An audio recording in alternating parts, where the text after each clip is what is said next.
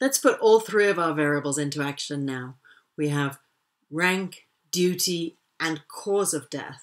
So let's pose the question, how did the different ranks and duties die? So we have all the raw numbers up here, but again, we can't just look at that and see the pattern. We're going to need to do some work and so that our audience can easily see that pattern. So you have a decision to make as the author. You need to ask yourself, do you want to ask, of all the soldiers in each group, what percent died by which cause?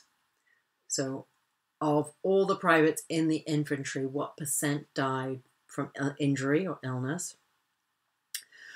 Or do you want to say, of the soldiers who died in each group, what percent died by which cause? Which cause?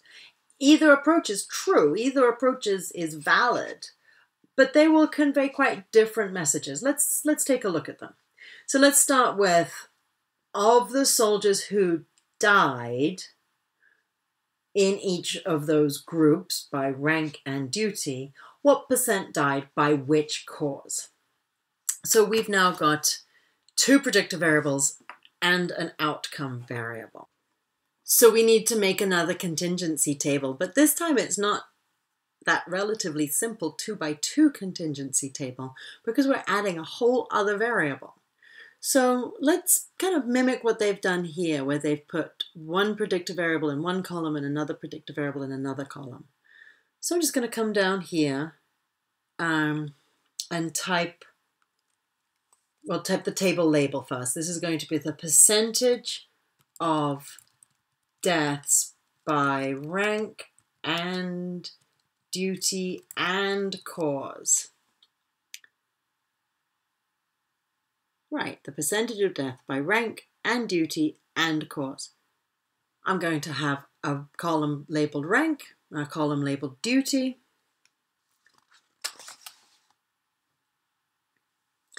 And then across the next three, I'm going to have the cause of death. So illness, injury, and other cause.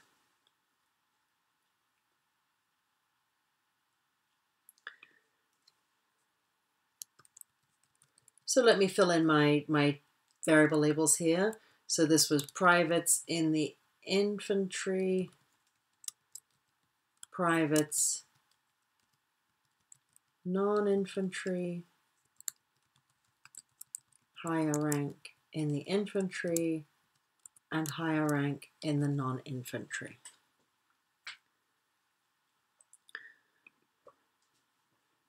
Now, do you remember what our question was? It's percent of deaths. So it's of the privates in the infantry who died, how many died from illness?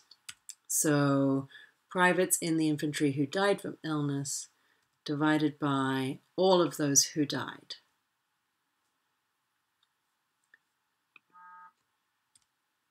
Privates in the infantry who died from injury divided by those in the privates in the infantry who died from any cause.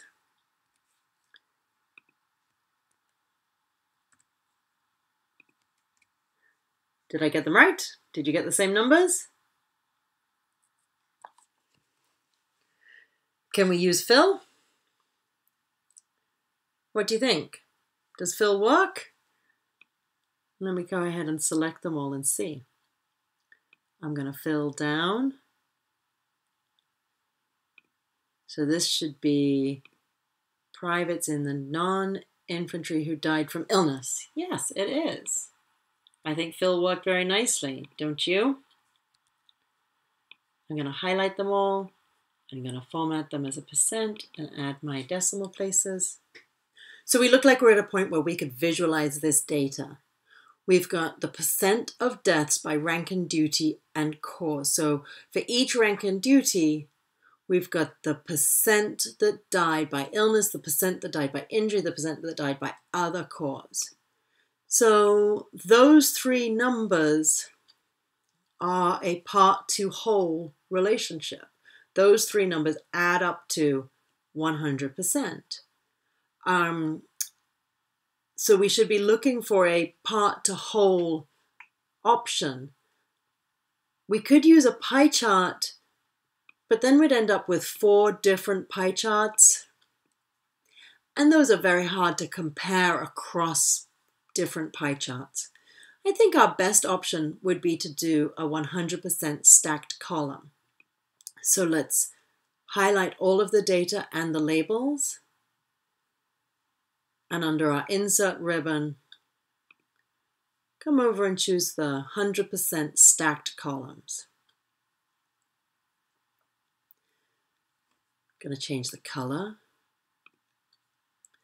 I'm going to move the legend. All right.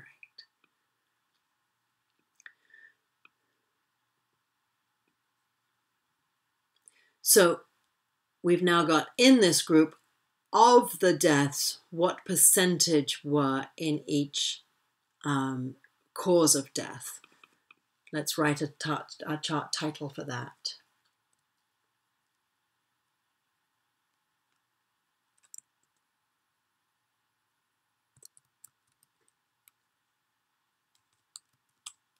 So this is cause of death by rank and duty. We need to have a title axis or an axis title.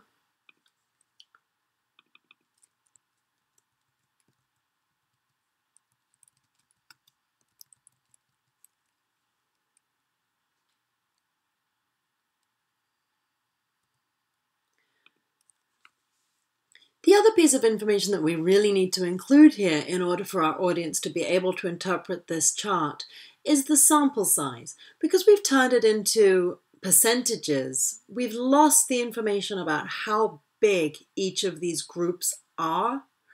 So we need to add underneath each group sample size.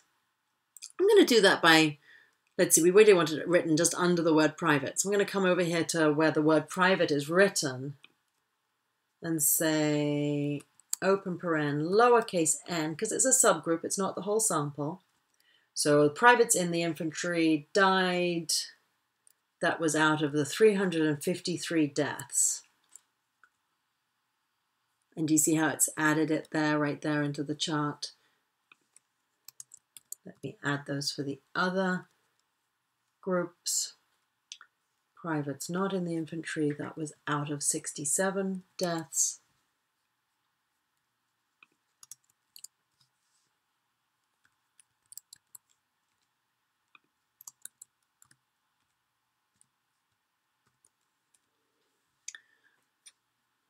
So that then allows us to see the sample size for each of these groups.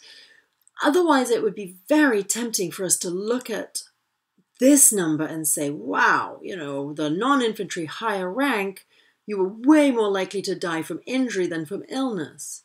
But now that we've got that this was only a sample of 6, we can see that, yes, indeed, that's, you know, 2/3 of them died by injury, but that was only referring to 4 individuals. Even if just one of those had died from illness and not injury, it would be 50-50. So that would look a lot different. Whereas, you know, within the infantry, we've got 80% of 353 deaths are through illness. And we could tell there that, you know, one more death in that category and a different category wouldn't change the proportions very much, the percentages very much. When you're happy with how your stacked column chart looks, go ahead and copy it and paste it into your write-up and add a couple of sentences that interprets that data. Now let's go back and ask the question, of all the soldiers in each group, what percentage died by which cause? So again, we've got these 3 variables. We've got the rank, their duty, and their cause of death. And then we've got a count of how many people ended up in each of those categories. So we've really got three predictor variables here. We want to start by creating another contingency table. I'm just going to come down under this and say, give this a label. So we're asking of the total sample, what percentage died by each cause in each rank and duty. So percent of deaths of total sample by rank and duty and cause.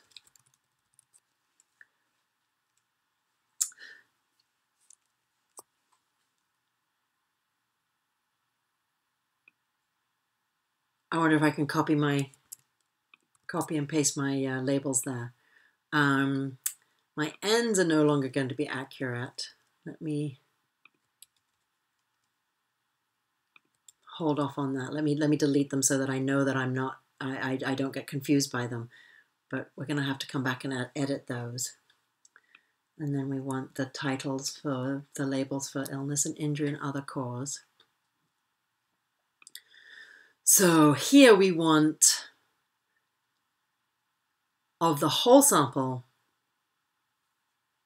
of the whole group of privates in the inventory, what percentage died of illness.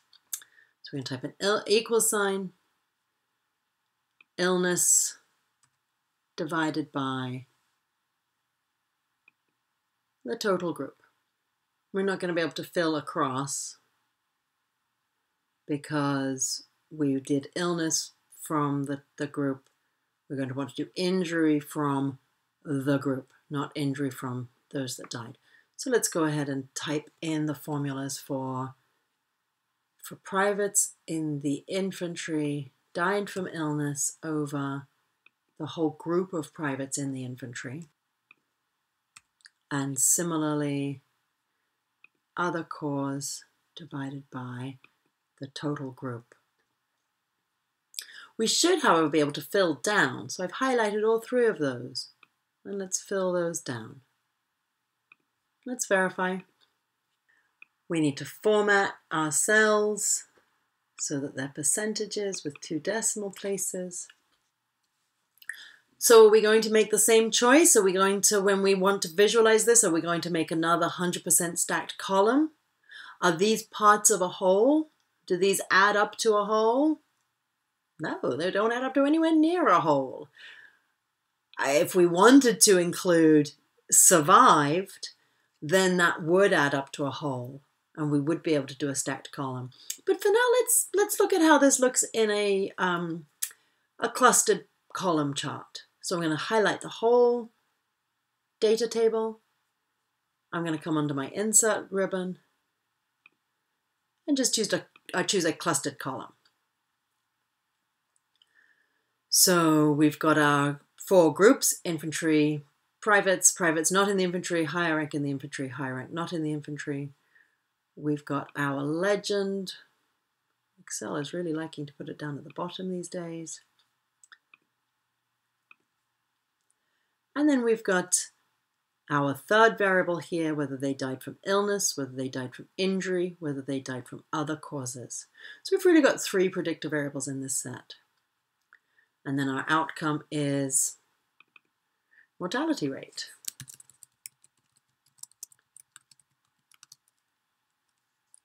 By rank, duty, and cause of death. We need to add in our sample sizes. So this is percent of the total sample by rank and duty and cause. So we do need of the total sample. So the total number of privates in the infantry is 2720. And I'm clicking into the formula bar in order to edit that. Private not infantry is 1191. This is a group size of 283. And this is a group size of 101.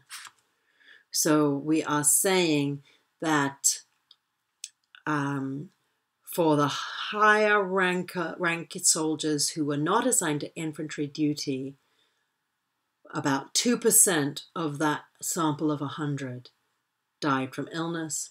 About 4% of that sample of 100 died from injury. Go ahead and format your other, choose your other formatting options. Ensure that you've got a zero baseline. You should always have a zero baseline, both with a clustered column or a column chart or a bar chart, and with a percent and with a 100% stacked column. And go ahead and write it up. Copy your chart, paste it into your Word document, and add a few sentences that interpret the information that you've got here.